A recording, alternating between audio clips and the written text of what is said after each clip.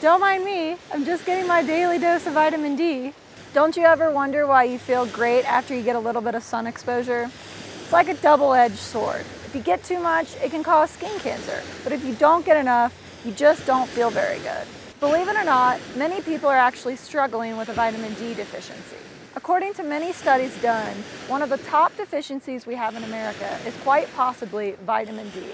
There can be a lot of reasons for this, but first, let's talk about the symptoms. Are you tired? Do you have muscle weakness? Are you always getting sick? Do you struggle with emotional ups and downs like depression and anxiety? Do you have trouble putting on muscle or losing weight? Or do you have weak bones or weak teeth?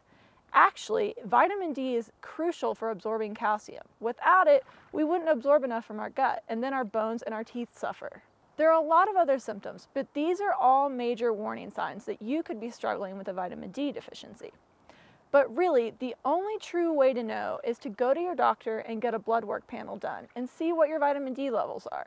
Vitamin D is responsible for giving us optimal digestive health, immune response, bone health, and hormone balance. It's not just a vitamin, it's a pro-hormone. So what are the causes of a vitamin D deficiency? There can be several, but number one is not getting enough sunlight.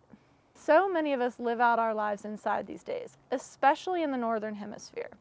The farther away you live from the equator, the less exposure to UVB rays you get. And this is the form of sunshine you need in order to convert to the active form of vitamin D in your body. Not getting enough direct sunlight on your skin plays a huge part. Wearing clothes that cover the skin, working a 9-to-5 job inside, and even on your commute to work. You'd think that sitting in a car in an hour traffic on your way to work in LA, you'd get some sun exposure.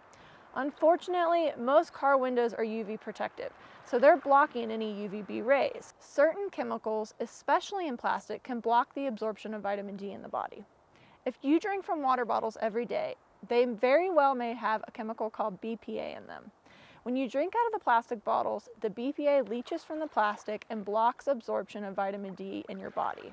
Also, if you're exposed to toxins on a regular basis, such as smog, carbon emissions in the smog absorb the UVB rays, and therefore there's less UVB rays available for your skin to absorb. Without those UVB rays, your body really struggles converting vitamin D to its active form. Studies show that as we get older, there's less of the precursor present in the skin, so therefore there's less that can be converted to the active form of vitamin D. Therefore, we have to take in more to feel happier and healthier. Unfortunately, we're all getting older, and it's something we can't ignore. So this is definitely something important that you should pay attention to. So if you want to start correcting a vitamin D deficiency and see improvements in your health, the number one way is to start getting more sunshine. There are so many problems we face in life, and so many of them have complicated answers. This isn't a very complicated answer. You just need to go outside and get more sunshine. It's recommended to try to get 20 minutes of sunshine a day.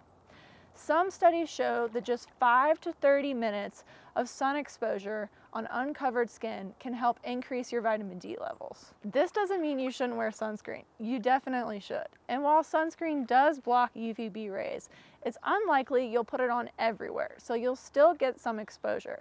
And because we don't put it on very consistently, it wears off and we do get some sunlight throughout the day. You can also get vitamin D through foods. Unfortunately, very few foods have a naturally high significant level of vitamin D. Many foods in the US are fortified with vitamin D, and the fortification is one of the only reasons some Americans even get any vitamin D. But if you want to try to increase your consumption of these foods, your best bet is through wild-caught fish, such as salmon, mackerel, or tuna. You can also get some in some dairy products such as milk, cheese, and yogurt, and egg yolks and mushrooms. The last way is to take a high-quality vitamin D supplement. You don't necessarily want vitamin D2, but you do definitely want vitamin D3. There's lots of forms of it on the market and quite a few good quality brands. For most adults, 400 to 800 IUs is recommended daily. However, if you've already gone to the doctor and confirmed a deficiency, you very well likely may be taking 1,000 to 4,000 IU daily. Another important thing to remember is if you are supplementing with vitamin D, that you should definitely take it with a form of fat, because vitamin D is a fat-soluble vitamin. This way, when you take the fat with it, it's better absorbed by your body. So I would recommend taking it with something like avocado oil, peanut butter, almond butter, something that tastes good and is fatty. Ultimately, if you're really not sure what your vitamin D levels are and you want to know if you actually have a vitamin D deficiency, the only real way to know is to go visit your doctor.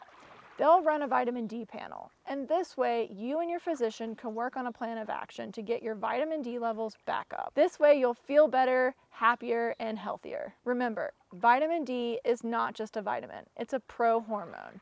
It's a crucial nutrient essential to our health, and you shouldn't ignore it, especially as we're getting older. Hopefully this video was helpful and you learned something new, and that it inspired in you some motivation to take a closer look at your health and how you're feeling. Make sure you subscribe so you don't miss my weekly tips on living a healthier life and my fun adventures. Living a healthy life doesn't have to be boring. I'm gonna go take a chili dip now. Maybe my next video will be on the health benefits of cold water plunges. Catch you later.